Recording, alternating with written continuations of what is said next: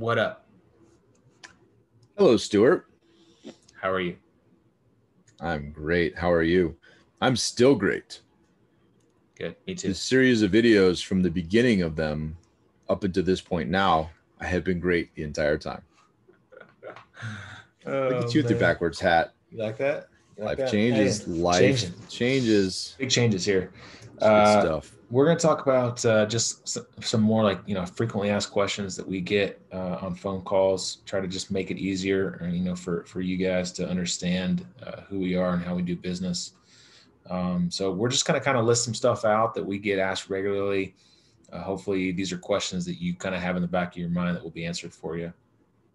So first, we get asked a lot, are most of your buyers out of state, or can we buy from out of state? And the answer is yes. I would say probably 98% of our buyers are out of state. 99. I would say 99. 99.2.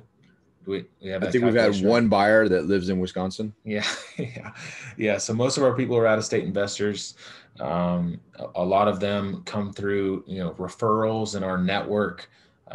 Quite a few military and veterans because of just who we are and our background, and friends of friends telling people about, which is a follow-on question. Can I buy if I'm not in the military?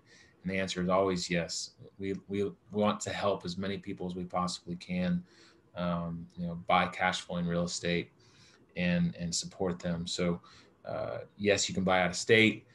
Yes, you can buy if you're not in the military or a veteran, or have any association to the military whatsoever. For some reason, we get asked that a lot. Next question we get is, where are we buying in Milwaukee? We talked about Milwaukee in our last video, but specifically we get asked, about the location, the neighborhoods, the class. Dave, you want to answer that? Yeah, sure. We focus on really pretty small areas. We predominantly buy in 2 zip codes. We'll venture out of those, assuming that the properties hit our criteria. Those are very generally speaking. We're looking for houses that are appealing to renters. So whether that's the layout of the house or the storage capability, how many rooms, all that kind of stuff, we take all that into consideration. We have a kind of a standard that we're looking for, but we will occasionally deviate if the numbers work and the marketing plan is sound. We also never look in high crime areas. It's always low crime. That's a big detractor for us as well, is if it's in a high crime area, we will not buy it, because ultimately we'd be turning over a problem to you, and that's just not what we're about. So low crime, stable areas, nice neighborhoods that we always like to say that we'd be happy to live in these rehabs once we're done with them. Those are the neighborhoods that we're looking at. Mostly C class. I'd say C plus type neighborhoods, very blue collar and renter heavy. And that's very intentional.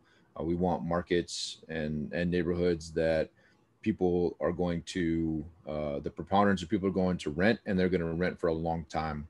And we've seen a number of different cases where folks will rent multi-year leases and stay there make it their home.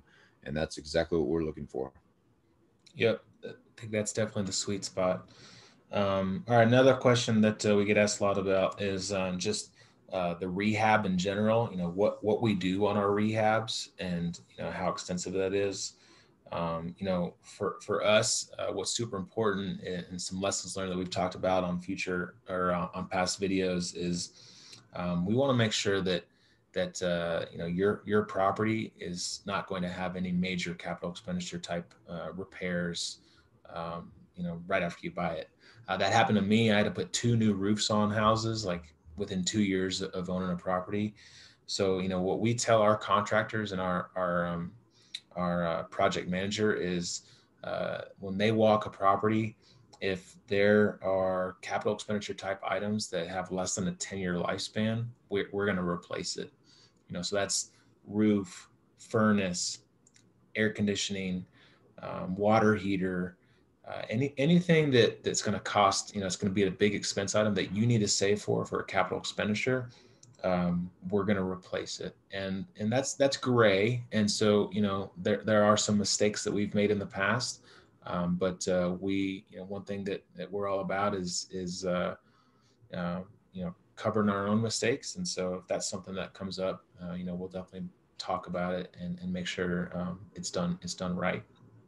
And then also cosmetically, we're going to do, you know, new kitchens, new baths, new flooring, new paint, new appliances, new lighting. Mama G always puts an amazing light fixture in our properties.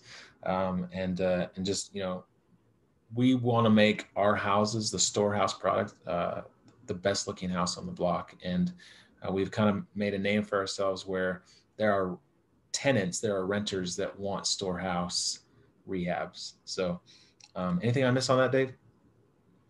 No, I think you hit all the high points. We're also very transparent. We will give you a statement of work as part of the package. When you buy an investment property from us, we'll give you videos, progress videos, typically a before, kind of mid-term and after. And it's also important to highlight that we cover our work. So we'll warranty the stuff that we touch, that we did for the first year. So if something happens, just, you know, either coordinate with us directly or through property management, and we'll ensure to get somebody out there and take care of any issues that arise on work that we've done. So we're very passionate about making these beautiful homes for people to live in. It's not just about the investment and the cash flow for the investor. It's about creating something that your future tenant can be proud of, because we all want that.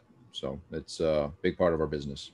Yeah. That brings us kind of to the next question that a lot of people ask about, is just property management in general.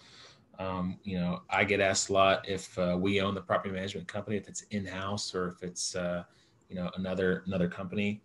And David and I decided long ago that we didn't really want to be in the property management business. One, because we just don't have the capacity for it. Two, we don't have the systems for it. And three, we don't have the number of doors really that makes sense to own a property management company. So we've tested a few different property management companies. We use Smart Assets Realty, and they manage our properties for us. They're fantastic. And you know, at the end of our rehab, we turn it over to them. So more than likely, you know, the expectation is that you use Smart Assets. However, if you know, you live in Milwaukee and you have other properties and you want somebody else to manage your property, it's by no means an absolute deal breaker requirement that you have to use the property management company that we recommend. It's a recommendation only. We recommend them because we believe in them, and they manage our properties. And so, you know, we turn it over to them. But if you want to use somebody else, then just you need to let us know ahead of time. Yeah, 2 points to that, Stu. First, I want to also emphasize, at one point you and I were considering having a property management business. I went out to Milwaukee to look at a couple different property managers, and going into Smart Assets, looking at their team and the technology that they use to manage everything from obviously the tenants and tenant placement, marketing, and all that good stuff, but also they literally use GPS to track their maintenance people so that they can most effectively divert them to the you know, if a maintenance man is in the area and is close to a property, they will literally use technology to look and see where other folks are and divert the closest person that has the best capability. Like, all these things were tools that you and we're nowhere near being able to establish that for property management. And so we felt from the investor's perspective, you are better served by someone like Smart Assets than what we could put together in the near term, which, you know, absolutely fell in love with that company. And then I also want to highlight it's to your benefit. We chose to do it the way we do it to the investor's benefits. So it's not that we want to partner with Smart Assets and force you into a property management. What we aim to do is, when we sell you the house, that there is a tenant or a lease in place, and that investment is already cash flowing. And we can do that through coordinating before the rehab is even done to get them in there and market it. So ultimately, if we just know early in the process you want to use somebody else, that's awesome. That's great. No issues. But the thought behind partnering with them early is so that by the time you purchase a house, you already have a tenant in place. The Pro Forma is not Pro Forma anymore. It's an actual numbers that are coming in and the cash flow that's being generated. So it's all to your advantage. And you're really good at teeing up the next question that comes up. Amen. The next question is the pro forma and the rental analysis and how we run our numbers. I would invite you to go to our website if you haven't already, and go to the properties page. And every property that we have advertised on there, we do a rental analysis video. We use the Bigger Pockets rental analysis tool. It's it looks good. It's super easy to follow, and we use the same numbers pretty much every single time. We use 7% for vacancy rate, and that comes, from property management, kind of what they see on an annual basis. We use 5% for maintenance expenditures. You are going to have maintenance. It does come up. Some of these houses are, built in the 1950s, 1960s. Even though we do a rehab, you're still going to have some maintenance that comes up, and turnkey providers that say you're not going to have any maintenance because they just rehabbed it, it's just wrong. You're going to have maintenance. So we want you to account for that. 5% for capital expenditure items. Although, we try to replace it as much as we can. If you own this house long enough, you're going to have to put a new roof on eventually. You're going to have to put a new water heater on eventually. So we want you to save for that in the future. So that's kind of like a soft expense at this point.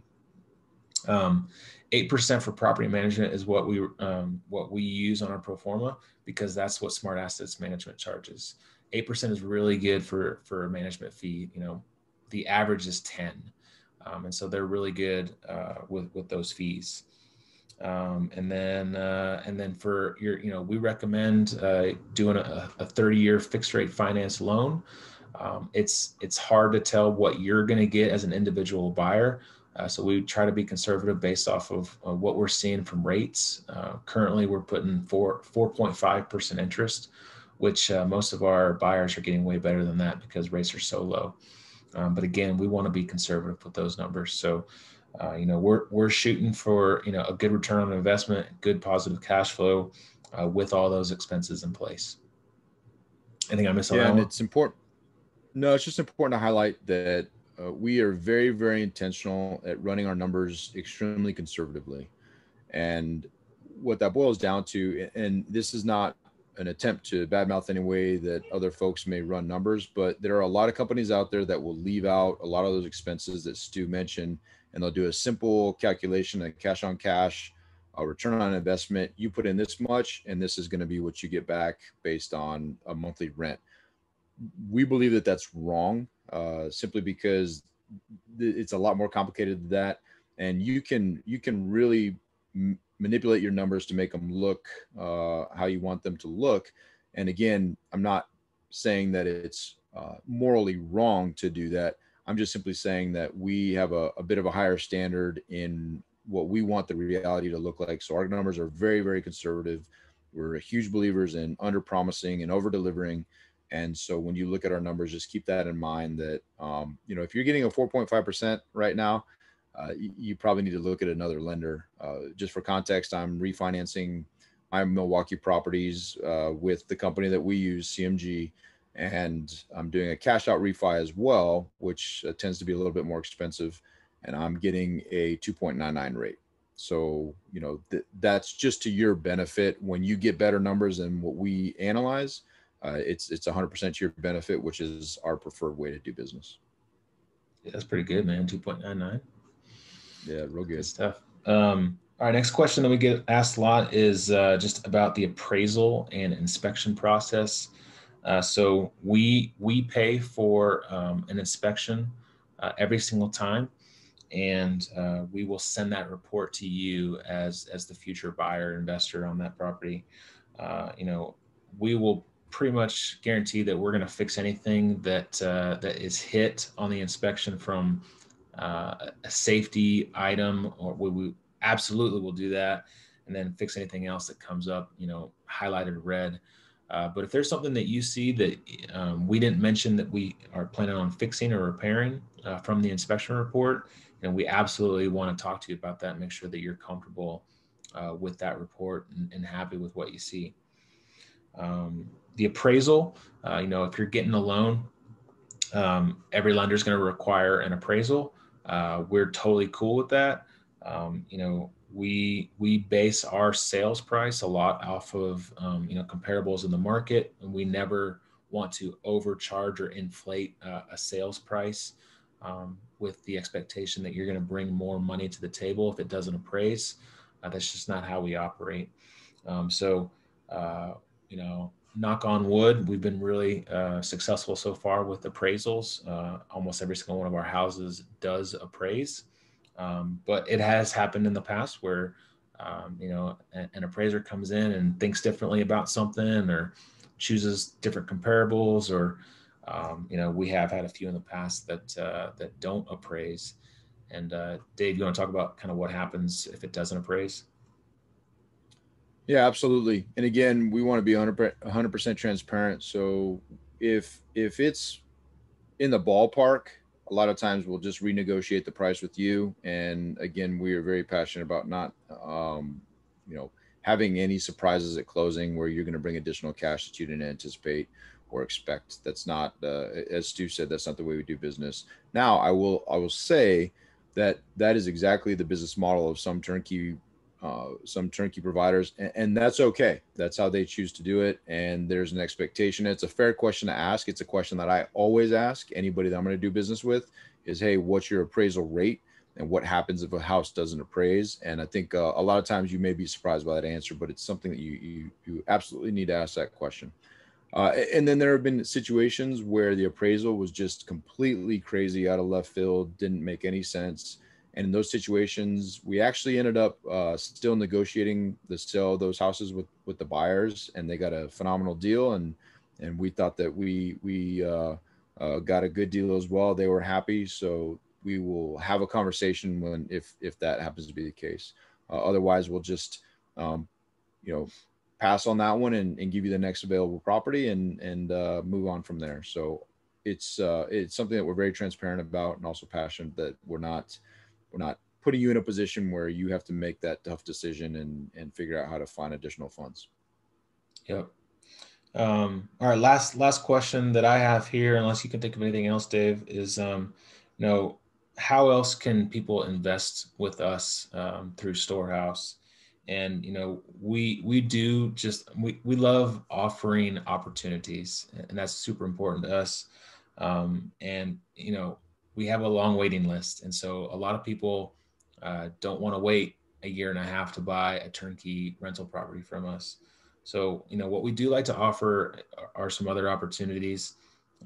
We use primarily private money to help us and allow us to go pay for these distressed properties with cash.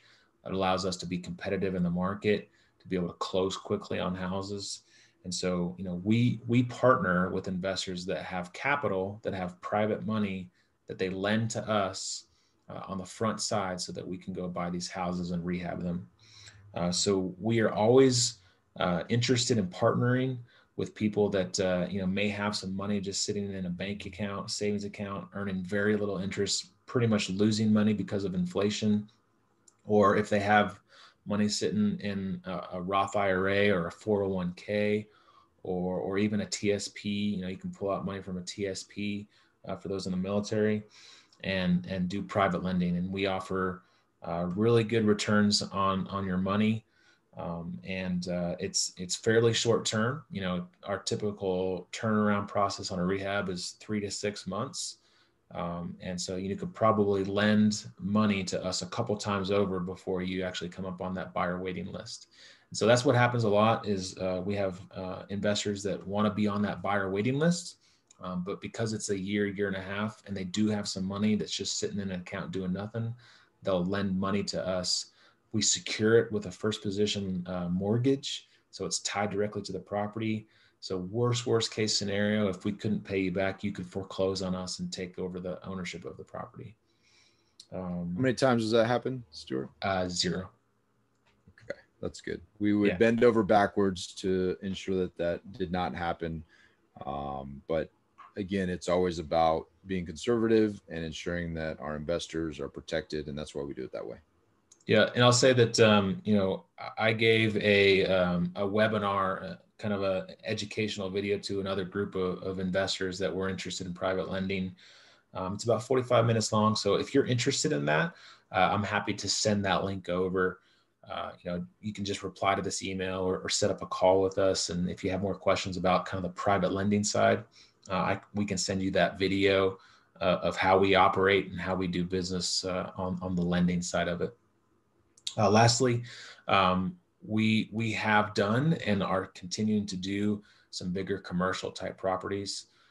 We are passionate about Colorado. That's where I currently live, outside of Denver, Colorado. David plans on moving back to Colorado. We've partnered with another amazing team locally here in Colorado. We purchased a mobile home park back in August of 2020. And we're looking for more opportunities like that. We are doing multifamily commercial syndications where we pool money together from investors. There are some caveats to that.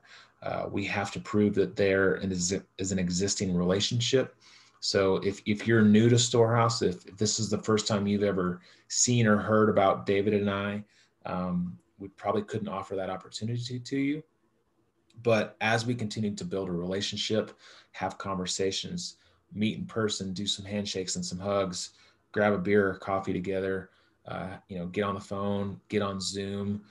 As we build those relationships out, then we can probably show that we have an existing relationship and we can offer opportunities like that to you in the future. So if you're interested in that, being a part of a bigger commercial multifamily type syndication, specifically in Colorado, or future markets, wherever we choose to go next, please reach out to us and let us know that you're interested in that. What else, Dave? Is there anything else that you get questions on? I think that about covers it. I know this is stuff. Good stuff. This is a long video. We do have some other FAQs that are posted on our website that talks more about the process, some questions about, guarantees, rent guarantees, rehab guarantees, some of that stuff. But again, please reach out. If you just want to get on the buyer waiting list, you can just reply to the email that you received. Tell our admin team that you want to be added to the wait list.